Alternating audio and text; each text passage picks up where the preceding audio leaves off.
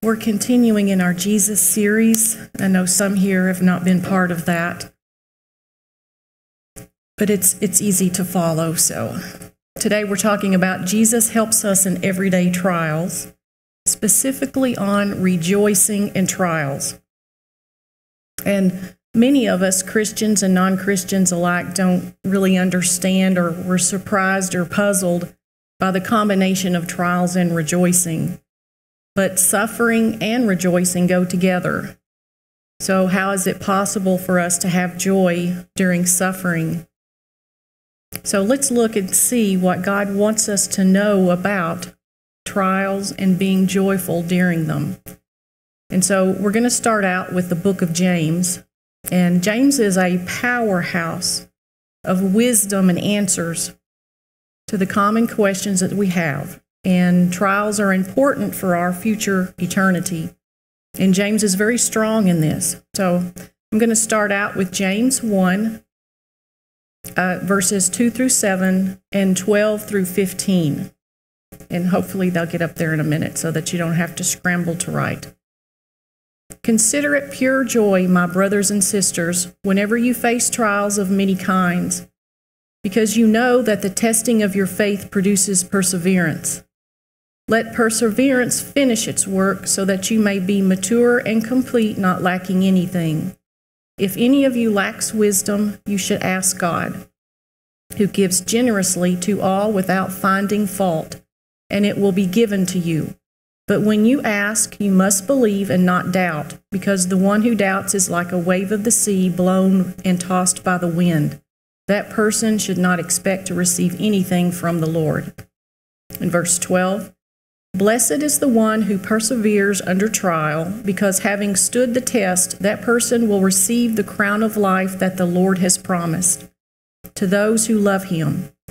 When tempted, no one should say, God is tempting me, for God cannot be tempted by evil, nor does he tempt anyone. But each person is tempted when they are dragged away by their own evil desire and enticed. Then, after desire has conceived, it gives birth to sin, and sin, when it is full grown, gives birth to death. So James talks a lot about what to do and what not to do. So now let's go through each verse and examine what he's saying. In verse 2, consider it pure joy when you go through trials. I read that, pure joy. He doesn't say joy, he says pure joy. So me, the OCD in me, wants to know what pure joy is. So I looked it up. It's the genuine emotion of great delight or happiness caused by something exceptionally good or satisfying, keen pleasure or elation. What? When was the last time that you felt pure joy while going through a trial? But wait, why do we have pure joy? Steady persistence, in verse 3, the testing of your faith produces perseverance. So what is perseverance? Steady persistence in a course of action, a purpose, a state, especially in spite of difficulties, obstacles, and discouragement. So why is perseverance important? Because James says it makes us mature and complete, not lacking anything. Isn't that our major goal as a Christian? Won't perseverance from one trial help us during future trials? In verse 5, if any of you lacks wisdom, you should ask God, who gives generously to all without finding fault, and it will be given to you. He doesn't say it might be given to you. He says it will be given to you. This is a sure thing. God will give you wisdom. He loves to give you wisdom. Remember, Solomon asked for wisdom, and God was really pleased when Solomon asked for wisdom, and he was considered to be one of the wisest men who ever lived. So James talks about trials, and then he talks about wisdom. So to me, that's telling me, walk in the wisdom that God has given you. maybe some of the trials that you go through could be prevented. In verse 6 and 7, it says, when you ask, you must believe and not doubt. Because if we doubt, we shouldn't expect to receive what God is going to give us. So we know God never lies. His word is truth. Do you ask for wisdom when you're going through a trial? I don't ask often enough, but I do ask for it. Because I don't want to make my life harder than it has to be. Some trials we can't help. They're not brought on by us. They're caused by people around us or caused by things in the world. But I want to prevent those trials that I could cause myself by walking in the wisdom that God has given me. In verse 13, it says, when tempted, no one should say, God is tempting me, for God cannot be tempted by evil, nor does he tempt anyone. But each person is tempted. Here comes the best part in verse 12. Blessed is the one who perseveres under trial, because having stood the test, that person will receive the crown of life that the Lord has promised to those who love him. I don't know about you, but I really want that crown of life. So let's move to James chapter 5, verses 7 through 11. And it's talking about patience in suffering. Be patient then, brothers and sisters, until the Lord's coming. See how the farmer waits for the land to yield its valuable crop, patiently waiting for the autumn and spring rains. You too be patient and stand firm, because the Lord's coming is near. Brothers and sisters, as an example of patience in the face of suffering, take the prophets who spoke in the name of the Lord. As you know, we count as blessed those who have persevered. You have heard of Job's perseverance and have seen what the Lord finally brought about. The Lord is full of compassion and mercy. The thing that struck me when I was reading the book of James is that every time he refers to trials and suffering, he immediately talks about the good that God brings from it. Have you noticed that? So with trials, there's always encouragement. We know there'll be trials, but God wants us to always keep in mind that there are blessings in the end. And there's a couple of biblical examples of trials, and specifically Job. I'm sure we all remember the story of Job. Everything was taken from him. He was a very wealthy man, had a great family, and everything was taken from him. He had boils all over his body, and he sat in ashes. He had friends coming by, some trying to encourage him, some really discouraging him. And he writes in the opening chapter, naked came I out of my mother's womb, and naked shall I return. The Lord gave, and the Lord hath taken away. Blessed be the name of the Lord. So he even rejoiced during that trial. He had to deal with accusatory friends. His friends came by, and even his wife told him to curse God, but he did not. He maintained his trust and his faithfulness in God. And when his trial was finished, God restored his fortunes and gave him twice as much as he had before.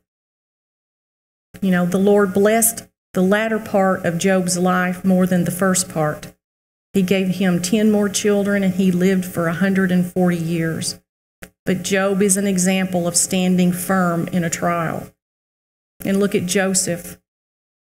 Joseph was hated by his brothers. He was sold into slavery, thrown into a pit that he couldn't get out of, left. Then he works his way into a home of Potiphar, and his wife, she thrust him on her, she thrust herself on him, and he wound up in prison. So just when things were starting to go good, he gets thrown into prison. And then God gave him the gift of understanding dreams.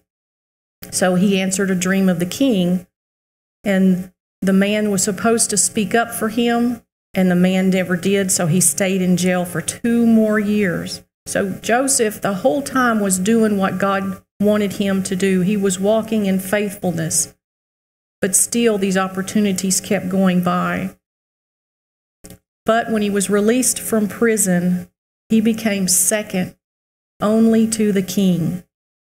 And he made preparations for the famine that was to come, and thereby saving many people and saving his family. And he rescued his brothers who treated him so badly. And at the end of his life, Joseph said to his brothers who had horribly mistreated him, "But as for you, you thought evil against me, but God meant it unto good, to bring to pass as it is this day to save much people alive." So Joseph, he trusted in the promises of God. He found joy in the trial. He knew that God had a plan for his life, and he endured those difficulties because of his faith in God's word.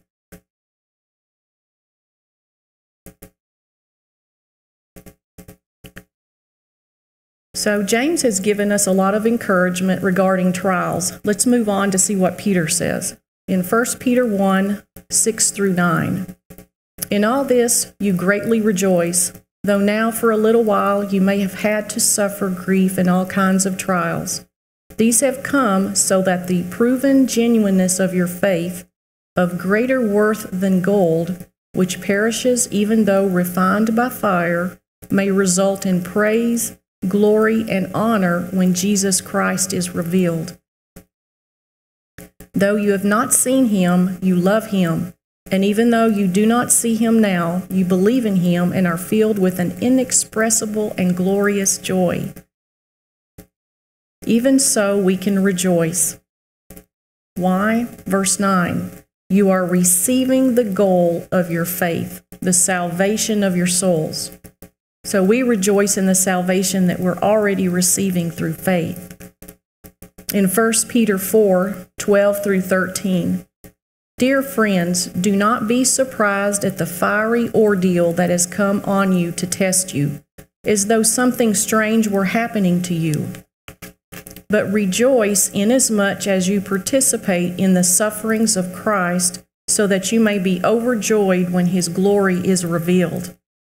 Again, notice that like James, Peter states that we'll have trials, but in the next breath encourages us. And that hope that he gives us is Jesus.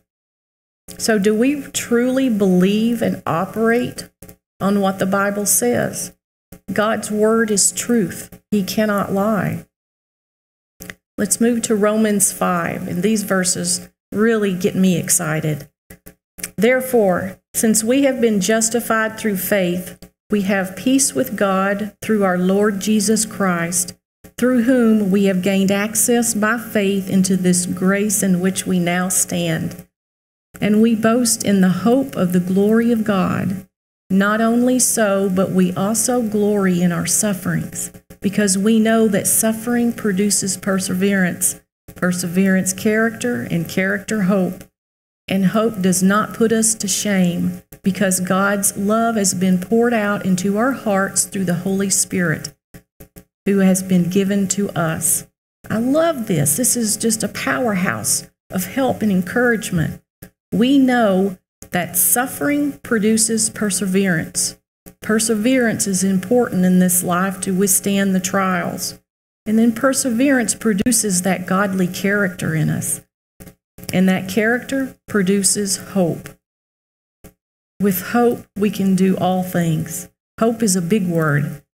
God has given us hope in all of our trials and sufferings. And we have to remember that when we're going through trials. I know some of us are going through some really, really tough trials. But our hope is Jesus. We have to keep our faith in God and have that joy of knowing God is with us in this life every step of the way. He's walking with us in trials. And we also have that hope of eternal salvation, happiness, being with God and each other for all of eternity. That's where we should be getting our encouragement from when we're going through those tough times. In verse 5, in the voice, this is how it words it, and hope will never fail to satisfy our deepest need because the Holy Spirit that was given to us has flooded our hearts with God's love. I like that. Don't those words just jump out and grab your heart? In Romans 8, 17 through 18, now if we are children, then we are heirs, heirs of God and co-heirs with Christ, if indeed we share in his sufferings in order that we may also share in his glory. I consider that our present sufferings are not worth comparing with the glory that will be revealed in us. That's very powerful. Do you ever stop and just really meditate on that statement? I consider that our present sufferings are not worth comparing with the glory that will be revealed in us. And in verse 28, and we know that in all things God works for the good of those who love him, who have been called according to his purpose. What then shall we say in response to these things? If God is for us, who can be against us? He who did not spare his own son, but gave him up for all of us, how will he not also, along with him, graciously give us all things? Verse 28, that's a verse that I try to always remember when I'm going through a trial. All things work for the good of those who love him and who have been called, and we've been called. This is the most exciting part for me. I think this is one of the most encouraging scriptures in the Bible. Verse 38, for I am convinced that neither death nor life, neither angels nor demons, neither the present nor the future, nor any powers, neither height nor depth, nor anything else in all creation will be able to separate us from the love of God that is in Christ Jesus our Lord. It says God loves us this much, and he loves us in the trials. We need to remember, we talked in our earlier sermons, and I know some weren't here to hear that, but we were talking about that God has a plan for each one of us. And his plan is to prosper us, not to harm us. Remember, we were discussing Abraham and the promises made to Abraham. And why is it so hard for us to believe that we're different than Abraham? God made promises to Abraham and he fulfilled them. Why wouldn't he fulfill those for us as well? God had a specific plan for Abraham. And there were times when Abraham went off on his own, like when he told the kings that Sarah was his sister, that got him in trouble. But God went along. God covered that. God had a plan.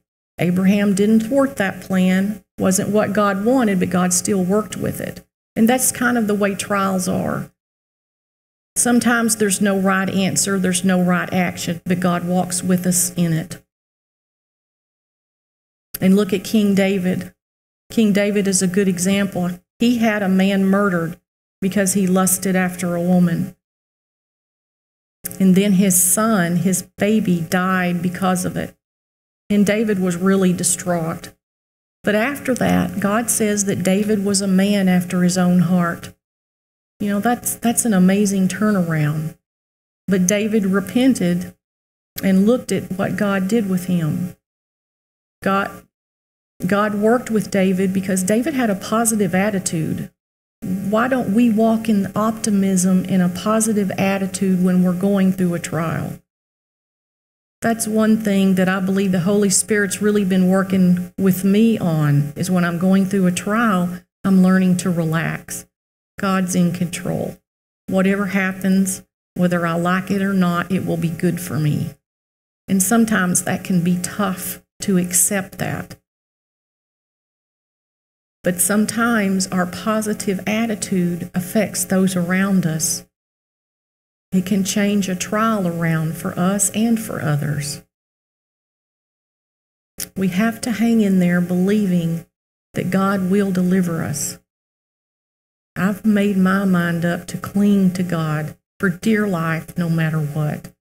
He is the only one who can save me. I liken it to a child who grabs onto his father's leg and his father can't move and he's clinging for dear life. That's how I feel we should be towards God, just clinging to Him every day for dear life. So while we're not promised a life without trials and testing, God has promised to walk with us during those times. When we walk in the Spirit, we can be positive every day, but it's a choice that we have to consciously make. Are we going to listen to those around us who are negative, or are we going to believe in God and His promises that are sure things? So walk in the wisdom and understanding that you have, always asking God for increase. We might be able to prevent some of the trials that we take ourselves through, and I know that's true for me. So choose to walk in the Spirit, not the flesh. And the Spirit will teach you how to be obedient. But we must have a willing heart, and we must want to be obedient. But the most wonderful good news is Jesus has fought the battle and He's won for us. Our sins are covered. He's with us. And before closing, I'd like to share a little bit from Mark Batterson's book, In a Pit with a Lion on a Snowy Day. I really encourage all of you to read it. It's just been an awesome thing for me. Encouragement in trials and looking at trials differently instead of looking at something bad as an opportunity. And in his chapter 4, it's on reframing how we look at trials. And he talks about the story of starting his church in Washington, D.C. called the National Community Church. And in the beginning, it was really, really small. He was discouraged. He said he didn't even want to be the minister there. And then it rolled along with not many members and just kind of depressing to him. And then they found out where they were meeting was in a public school, and it was about to be closed because of fire hazards. So he looked at that as something that wasn't very positive. And this is what he says. But what he first saw as a daunting problem turned out to be an amazing opportunity. So they started exploring rental options in Washington, D.C. And there was only one door that was open to them, and that was the movie theater at Union Station. And Union Station is the most visited destination in Washington, D.C. More than 25 million people pass through there every year. They have 40 food court restaurants, and it's 4 blocks from the largest homeless shelter in Washington, D.C. And this is what he says. I love this. God perfectly positioned us right in the middle of the marketplace, and we wouldn't want it to be anywhere else. But here's the thing. It took a setback to get us where God wanted us to go. It took a God-ordained opportunity that came as a really well-disguised problem. And that's really encouraging to me, because I'm starting to look at problems that arise in my life and look at them as an opportunity. I pray about these opportunities and ask God, this doesn't seem good, but I know you can make it good. And that, just have that trust and that faith. That's what God wants us to do. So, Mark Batterson's telling us sometimes some of the biggest problems turn out to be the biggest opportunities. And he quotes in this chapter C.S. Lewis in his book Letters to Malcolm, and I thought this was really good too, about how to rethink our prayers. If God had granted all the silly prayers I've made in my life, where would I be now? Lewis went so far as to say that someday we'll be more grateful for our prayers that didn't get answered than the ones that did. The reason for this is simple. Many of our prayers are misguided. We pray for comfort instead of character. We pray for an easy way out instead of the strength to make it through. We pray for no pain when the result is no gain. We pray that God will keep us out of pits and away from lions.